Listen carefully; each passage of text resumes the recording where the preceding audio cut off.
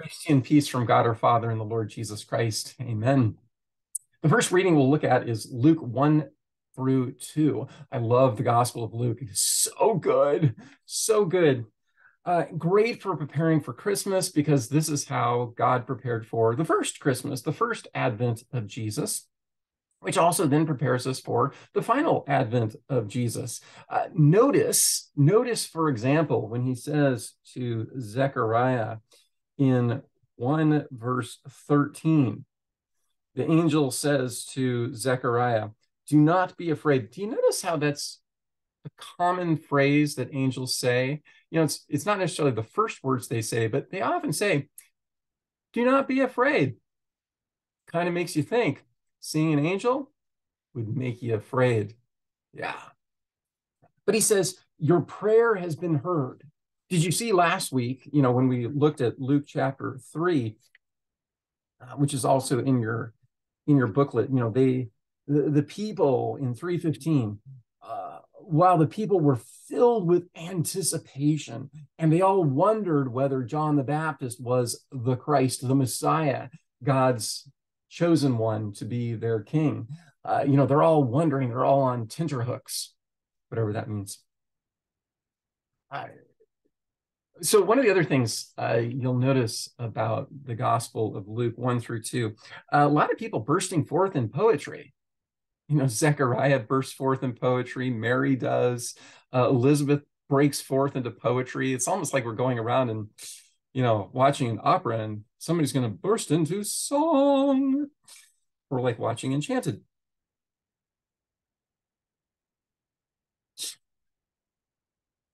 So, I'm assuming they didn't sing, and the angels, were reminded that they did not sing, they spoke. But I kind of wonder, if that word has fudge and, can an angel speak and it be so overwhelming you don't know what they did? All you know is like, whoa, we should go check this out. I love the juxtaposition the setting of side by side of Zechariah and Mary, and then also you could do the angels. There's these angelic confrontations with Zechariah, with Mary, and with the angels. And if you look at them side by side, there's similar phrases like, "Do not be afraid, do not be afraid, do not be afraid." Interesting with Mary, that's not the first words. He's like, "Hey, grace to you and peace from God our Father and the Lord Jesus Christ." Forgot the little too far. Now he says, "Greetings, favored one. The Lord is with you." And she's like, "Oh." No, she was greatly troubled and began to wonder what this greeting might mean. And then he says, "Oh, sorry, forgot my most important line. Do not be afraid," which, by the way, not good advice. Never tell, well, why don't you just calm down? Zechariah 1 verse 12, he was visibly shaken and seized with fear. And then the angel just goes on. Note the difference in the question, because I even talked to a pastor about this, and he seemed to think that they were Mary and Zechariah were asking the exact same question, but to me they're so radically different. Zechariah in 1:18 says, "How can I be sure of this? You promised me a child. How can I be sure of this? Because, I'm pretty old and my wife is pretty old." He knew the birds and the bees. First of all, she was barren, never had a child. And second of all, she hadn't had her period for quite a long time. So Zechariah, knowing the birds and the bees, says, "How can I be sure of this?"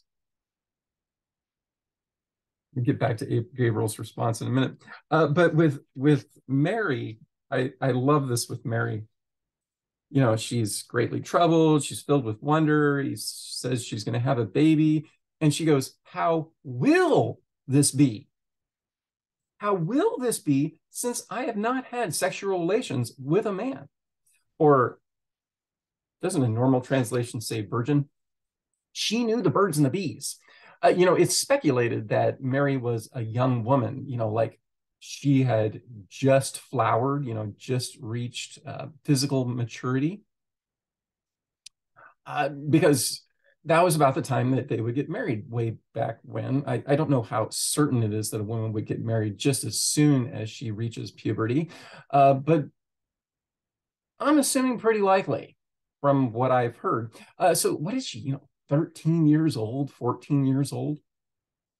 Maybe. I think they may have come to puberty a little bit later than people do nowadays. Food and healthcare and stuff in our water.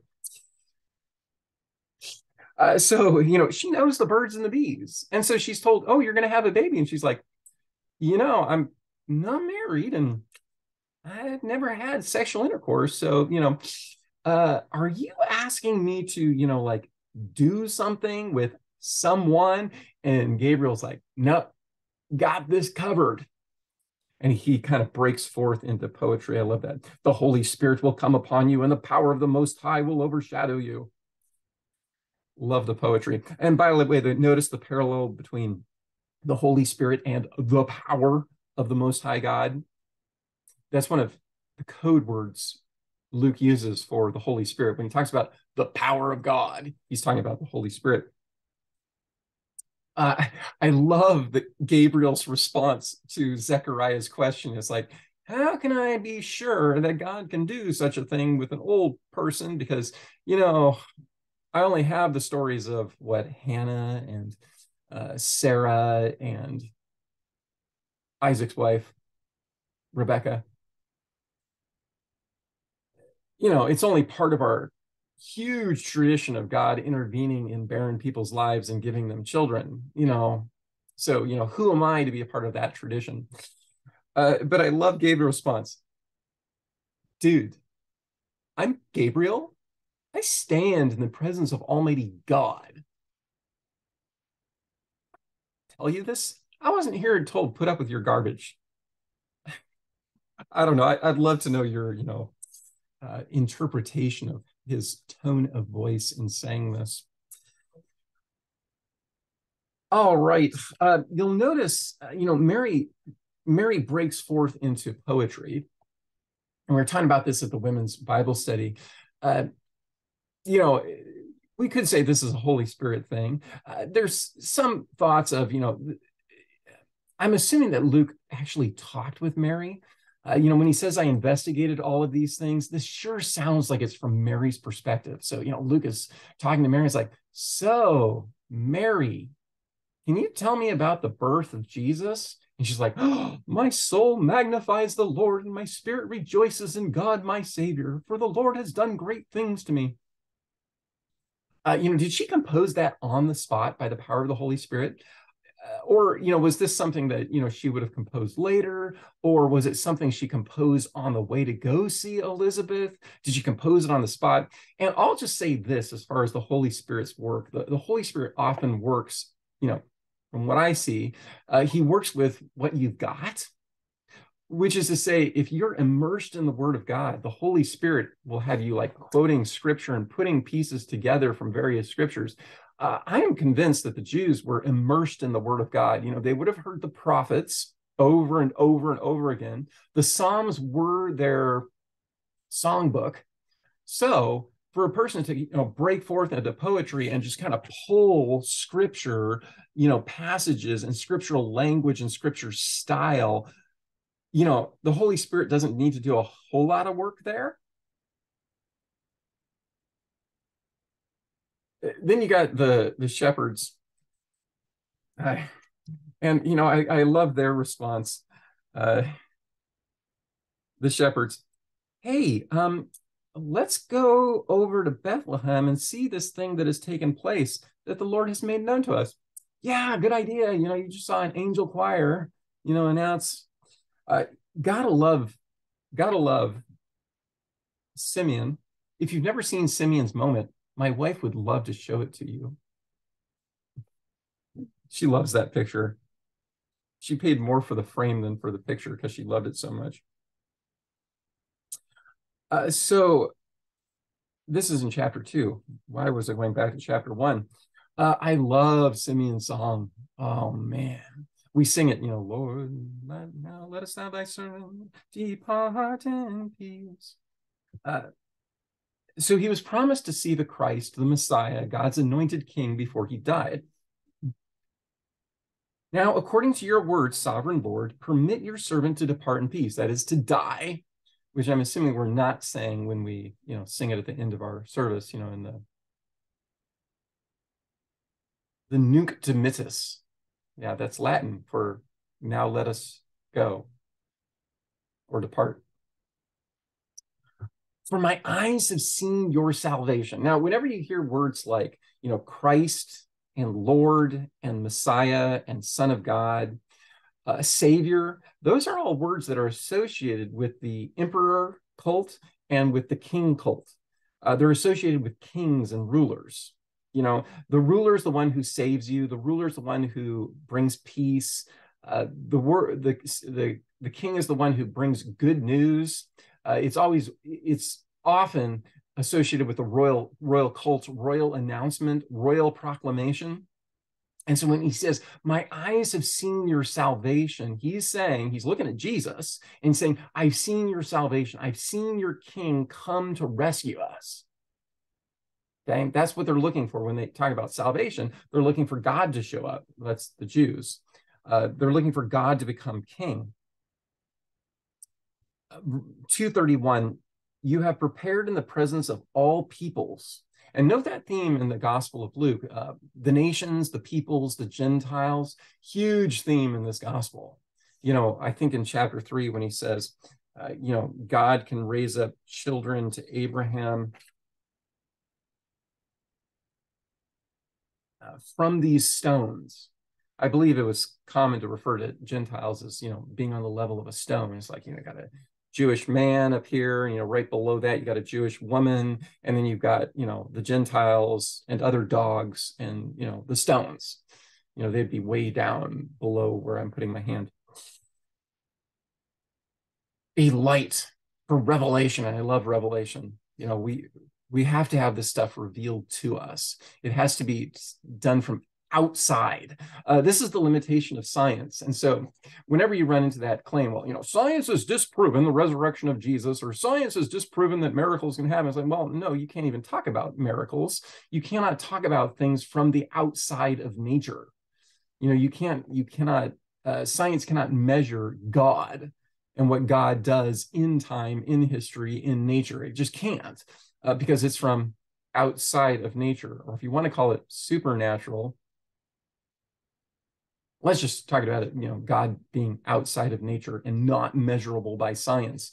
But it has to be revealed to us from the outside. The important stuff has to be revealed. A light for revelation to the Gentiles, the nations. I would translate that nations pretty much every single time, even when it's awkward. But Gentiles is just a Latin word meaning nations, or people groups is really a better translation, I think. Ethnicities, it's ethne, the Greek word. Ethnic, ethnicities, people groups, and for glory to your people, Israel. And then oh man, this is so good. In verse 34, poor Simeon and poor Mary, she's listening to this. And it's like, Simeon says, now listen carefully.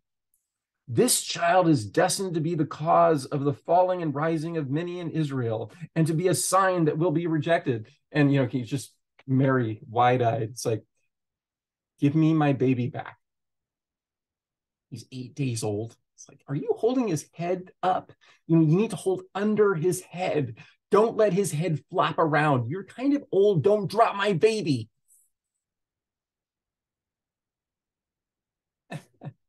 Oh man, I crack myself up. Verse 35, indeed, as a result of him, the thoughts of many hearts will be revealed.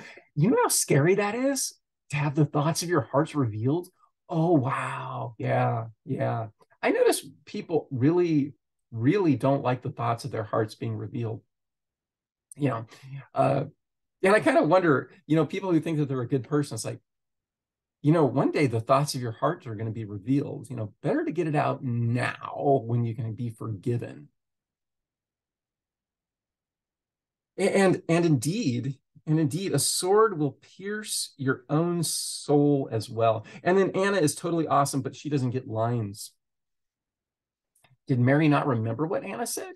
But notice what she was doing. She was waiting for the redemption of Israel, waiting for God to show up. And with that, that's a good place to end, because we got to the cross. Did you notice that? We got to the cross all the way in Luke 2 because Simeon is totally awesome.